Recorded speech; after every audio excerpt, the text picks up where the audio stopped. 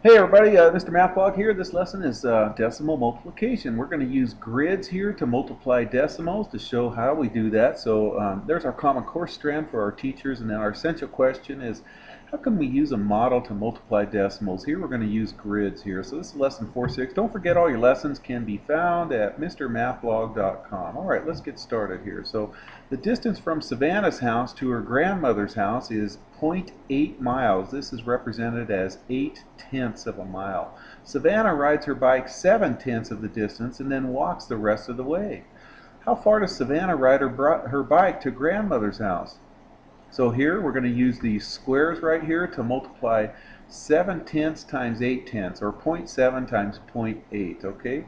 So we're going to draw squares with 10 columns, okay? And so what decimal does each column represent? Okay, so to remember what columns are, I remember about a coliseum. A coliseum has these columns here that hold it up, and columns go up and down. So I just remember that columns go up just like in a coliseum, and rows go left and right here. Okay, so let's go back here. So it says draw a square with 10 equal columns. So here's 10 equal columns right here. Okay, so what decimal value does each column represent? They represent 1/10.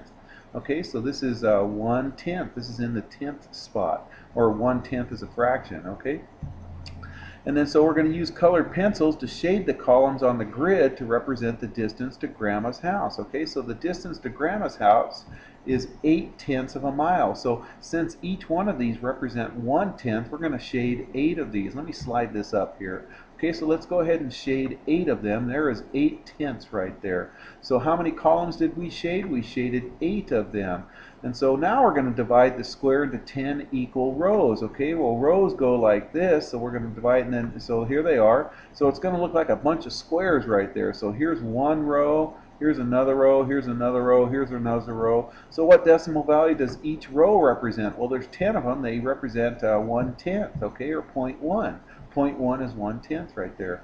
Alright, so use a different color and shade the rows that overlap the shaded columns that represent the distance to Grandma's house that Savannah rides her bike. Okay, well, remember, she rides 7/10 of it, so I shaded it with straight lines right here because it's hard for me to shade otherwise right here with a different color.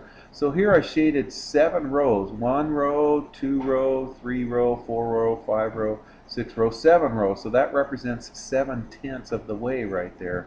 Okay, so what part of the distance to Grandma's house did Savannah ride her bike? She went 7/10. Okay, and so how many rows did that shade? That shaded 7 of the rows. All right, so now we want to know how many squares got shaded twice. Okay, so that is, if we're going to count them, here is 1, 2, 3, 4, 5, 6, 7, 8. Okay, and then here's 8 more is 16.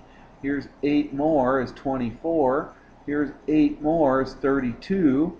Here's 8 more that got shaded twice. I'm not counting these guys over here. So 32 plus 8 is 40, and then 45, and then finally we get 7 of them right there. Did I say 45? I meant 48 right there. So 56. So there's 56 squares that got shaded twice.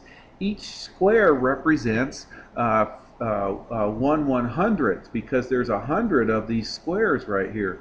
There's 100 of this one, this one, this one. If I kept counting all of these, there would be 100 of them. Let me go back right here. Let me go back before we shade it twice right there. Okay, so there's 100 squares in this 10 by 10 right here, and then only 56 of them got shaded twice. So each square represents 1/100th. So that means 0.7 times 0.8. Here's 0.8 from here to here. Here's 0.7 from here to here, and it gave us an area of 0.56, or 56 hundredths. So Savannah rides her bike for 56 hundredths of a mile. Okay, so explain, there's a couple of questions here. How dividing the decimal squares into 10 equal columns and rows shows that tenths multiplied by tenths equals hundredths right here. Okay, well, here, let's do this one at a time right here. So here's 10 equal columns right here, and each column represents 1/10, or 0.1 right here.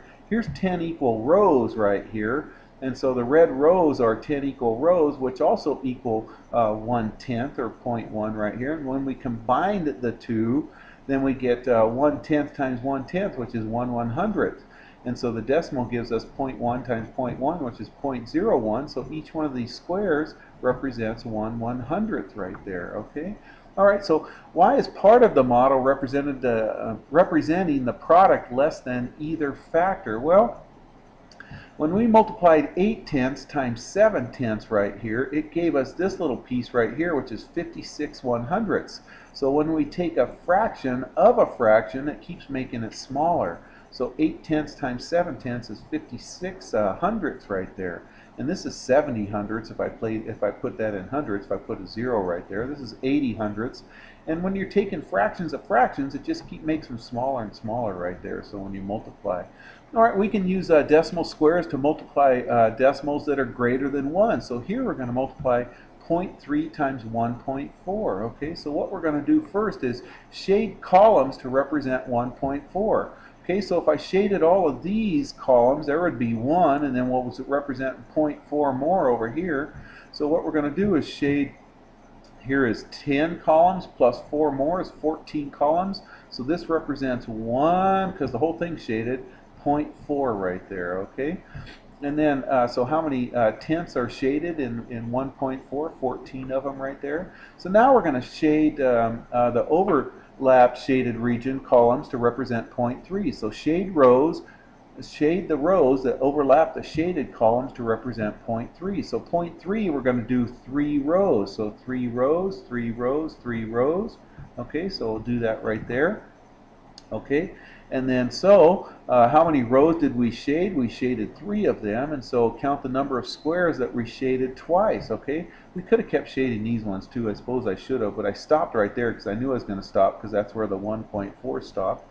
All right, so count the number of squares that we shaded twice. Well, there's 14 right here, plus 14 more is 28, plus 14 more is going to give us 42 squares. So there's 42 squares. So since these squares equal hundredths, then there's 42 hundredths, or 0.42. Okay, this ends in the hundredth spot, so 42 hundredths. This reads as 42 hundredths right there. Okay, so 0.3 times 1.4 is 42 hundredths, or 0.42. Okay, all right, you guys, hope that makes sense. And if you can, would you click like on this video? Thanks a lot, you guys. Take care.